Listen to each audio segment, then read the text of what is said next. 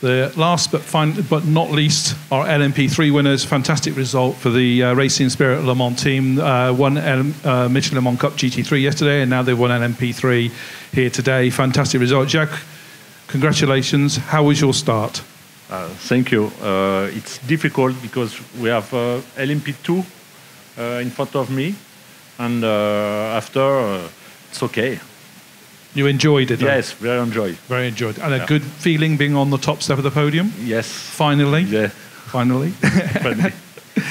Fabien, you took over the thing. It's, you were up to fourth, I think. You were fourth, and then you had a good battle with the rest of the LMP3 field. Yes, Jacques take a good start. It's the position is fourth at my former stint. And during the stint, the car it's okay. Great job after Antoine high level for two stints, and I am very happy for the team. For Jacques, it's the first time in LMS. Yeah. First victory, donc I am happy. It's a nice view from the top step. Nice view from the top step. Yes, of the yes, podium. of course. Yeah, and one you must get used to. You must try again. Yes. Okay. Antoine, you had last season was not a good one for you, so this is a good return to the LMS top step of the podium.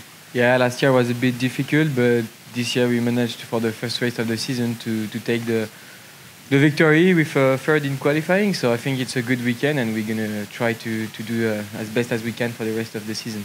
How was the car in the last few laps? Because you seemed to be struggling, and Marcus was catching you, and it was a great.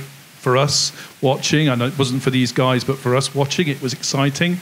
What was going on in the car? Yeah, so he went in front of me at the exit of the pit with cold tires, so I overtake him and I pushed very hard on my tires. So at the end, I struggled a bit with a lot of oversteer, so that makes it difficult. But at the end, we take the victory, and that's the most important.